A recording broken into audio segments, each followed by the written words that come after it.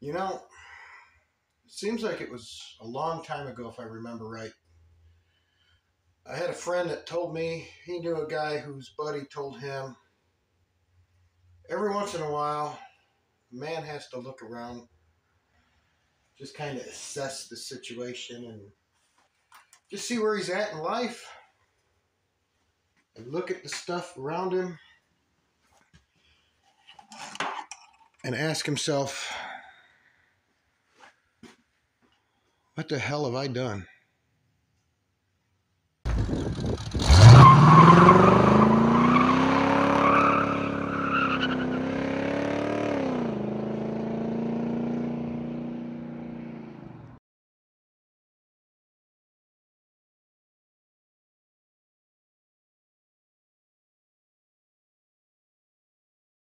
So winter's finally decided to show up, and while the Trans Am and the Camaro are both comfortably hibernating under their blankets, I had to make the executive decision to put the Monte Carlo on the back burner. And the reason being is my everyday driver, 2008 Saturn View, about 8 months ago decided to give up the third and fourth gear in the transmission. So I started looking for a transmission, couldn't find one that was affordable. The car's not worth $2,000 that I'd have to put into the transmission to replace it with a rebuilt or a new one. So I went and looked online and finally found one for $250. And they say it's good. I don't know. I'm going to find out. But I had to go ahead and pull this guy out and bring the Saturn into the garage and get started on that. So just a quick update on the Saturn. I'm coming out at the top. I'm not doing it the conventional way where I'm dropping the carriage because I got that much room to lift the car up and I don't have a car lift.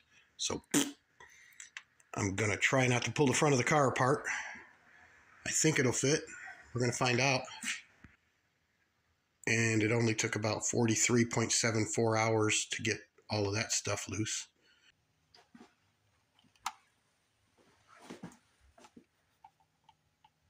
So the engine and transmission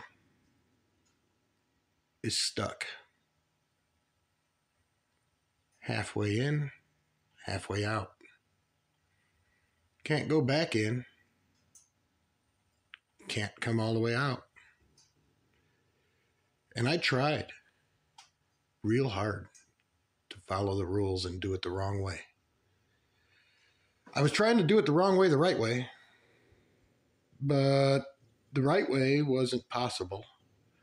The wrong way, well, here's where I'm at.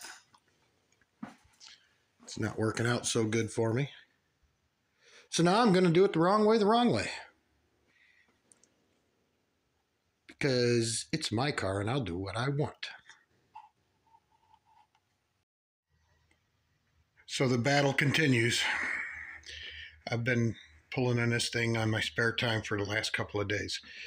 The CV axle was a bear, trying to get in there and pull it out of the transmission. Now, I don't care because I've got a new transmission to put in here. So I kept trying to get in there and just pry against that case. If I cracked the case, who cares? Excuse me. But I could not get in there with this and get any leverage because of this here. So I thought, I need a 90, and nothing was working. And I thought if I could get a pipe wrench and spin this guy around that way, and then I could leverage it that way. Well, I couldn't get this in, so I'll show you. Maybe I can do it on the other side. This is only if you don't care about your transmission case, because I didn't damage it yet. I've been lucky. Let's see. Get a light on there. So I need to get in here and pull this out like that. And I've been going out of my mind here. So I got this, and it won't go in that way, but I found out that it will fit this way. And if you don't drop it, it works out pretty good. So it's come to this. I know pulling these engines and or transmissions out of these cars, you're supposed to drop the thing underneath there and get her up, but I don't have a lift. And look, I don't have a whole lot of room. And I was looking at it going, I got an attempt.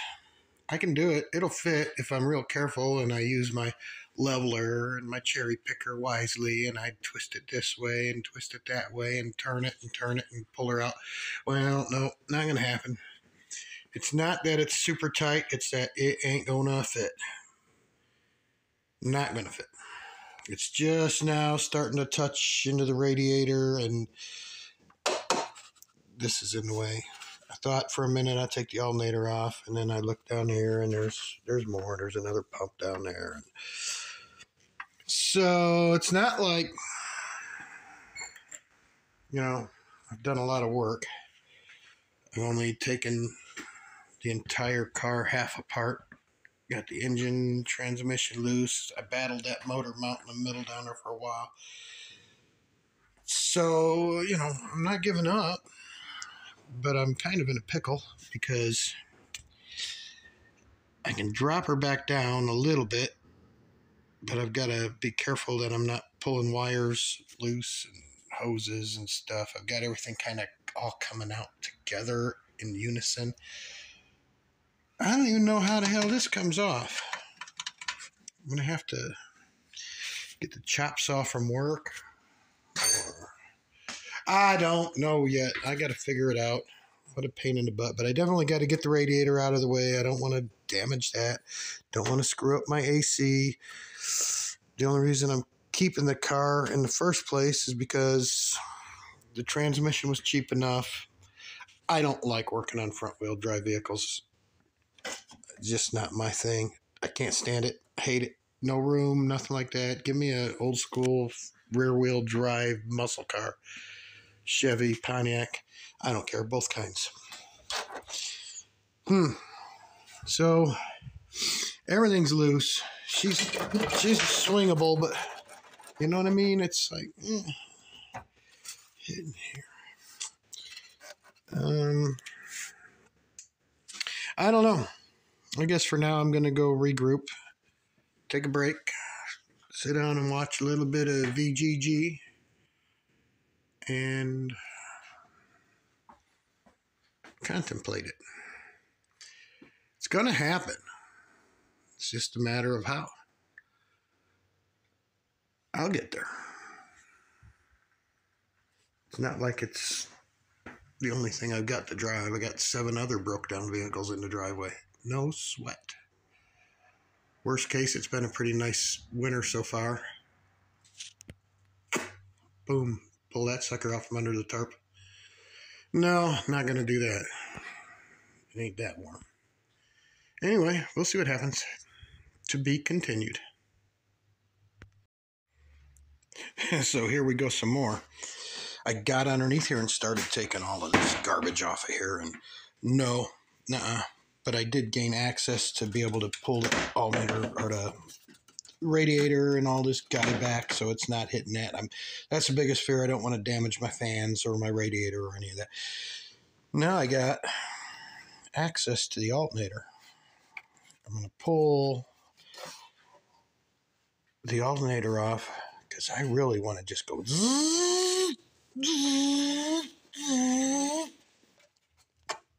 and then come out with it. But if I can avoid that, I'm going to, because I think if I get the alternator off, I can get enough room to get this guy up past here, and then I'm going to deal with the AC compressor. First thing I got to do is take the belt off. Yes. I won't give you much room on that either. This was probably time for this belt to come off. I'm figuring it's probably the factory belt from 2008 with 260,000 miles on it. Actually, that sucker is in good shape. There's no real cracks or bends in it. Can't get it the rest of the way off because it's pinched. Oh, there we go. Look at that cute little thing. That's pretty cool. That belt actually is in great shape for being as old and as many miles as is on it. Okay. Well, we'll reuse that because we don't want to spend any money. Let's find a socket to fit this alternator. Guess. Wrong. Guess. That's another fine thing that they've done here. GM in their wisdom has used 84.5 different size nuts and bolts on here. Everything you turn is different. Gotta love it. Gotta love it. Now, if I can get this guy to come loose, hopefully I got access through here for that other one. There should be just 3 of them, I hope. I don't know. There might be some glue and tape holding it on. They used about everything. Okay. 1 out. 2 to go, maybe. I have to take that bottom one out and then let her down a little bit. Just let the alternator fall on the ground. Maybe. Let's see what happens.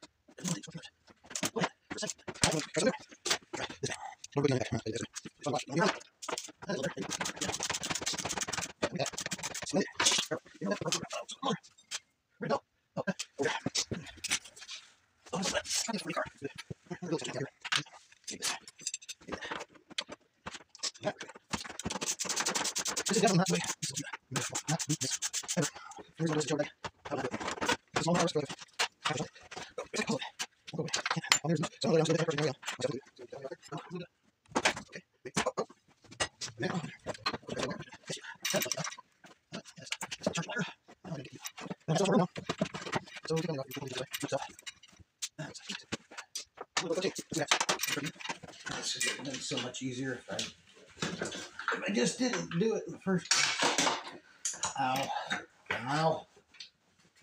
Ow. Stop.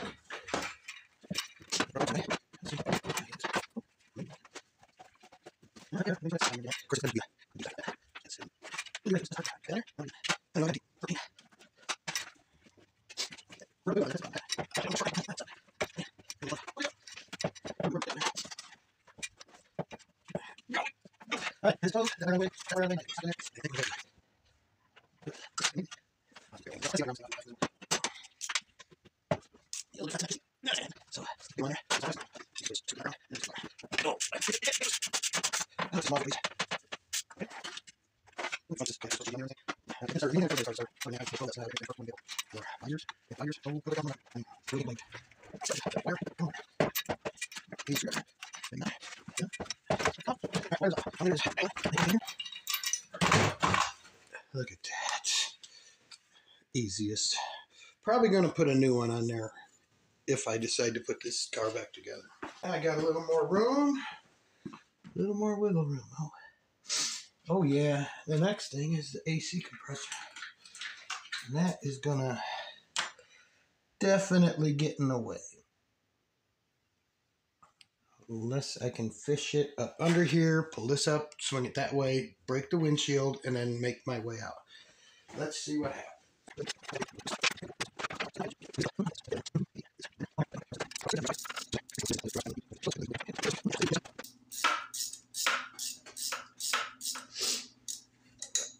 Christmas present. Pretty slick. I like it. Never had a set of these in my life. All the years I've ruined cars. Now I can ruin them a little more easily. It's more convenient this way. I should take those bolts because they're probably different than these and put them over there with the alternator. Oh, maybe not. They might be about the same. Take them over anyhow so I don't get confused. Boom. Yeah, that's shorter. So that stays here. These go alternator side.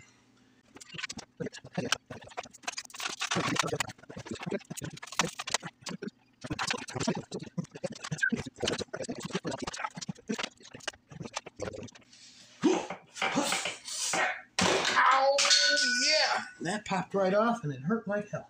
Oh, that's good. It popped because it broke. So, just ruined my AC.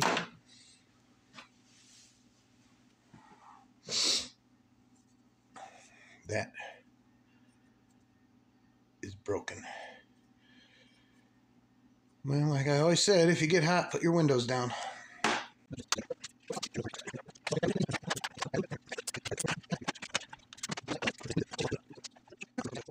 Party's over. I'm done playing around. But guess what I'm gonna do? I'm not playing no more. I'm done. I'm playing. See you in a game.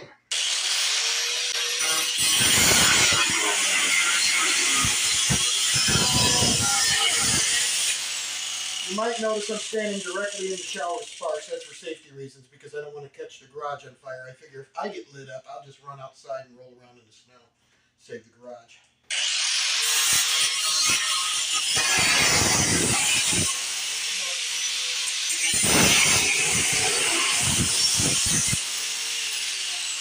There's some of it. Yeah, I probably should have looked at that a little better before I did that. I wonder if I can get through this one. That's pretty thick too. Sawzall. A torch. A couple sticks of dynamite.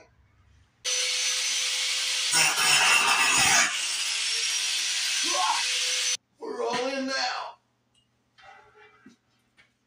At the point of no return.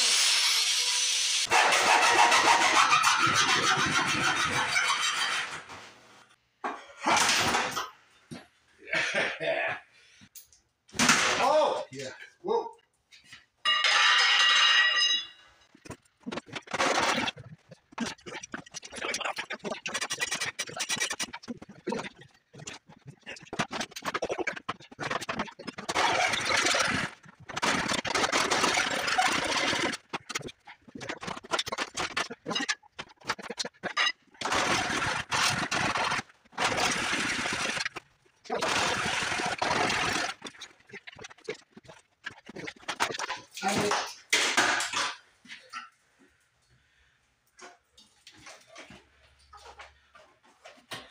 You know, why didn't they just put this trap door on here in the first place?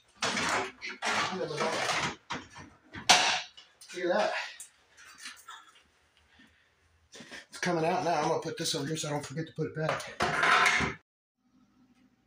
I've heard a lot of people say there's no right way to do the wrong thing.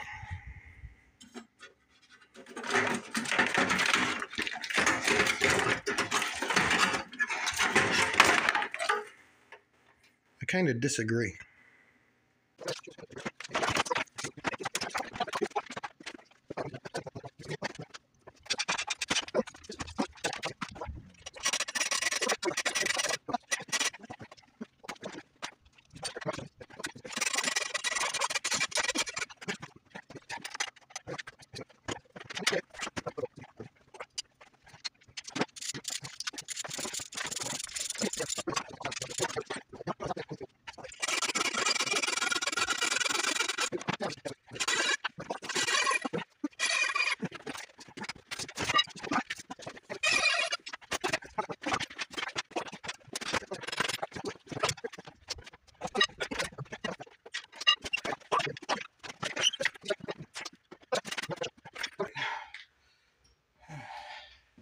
I'm going to let her down. I'm going to regroup, and I think tomorrow I'll come out and separate the transmission from the engine. Put the engine on the engine stand and go through it and clean up the gaskets and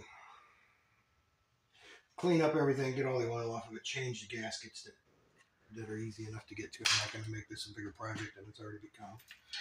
It's already been a disaster, but it ain't been so bad. It's been perfect. Everything went swimmingly. She's out. I knew it was gone. Just didn't know I was going to have to cut the car in half.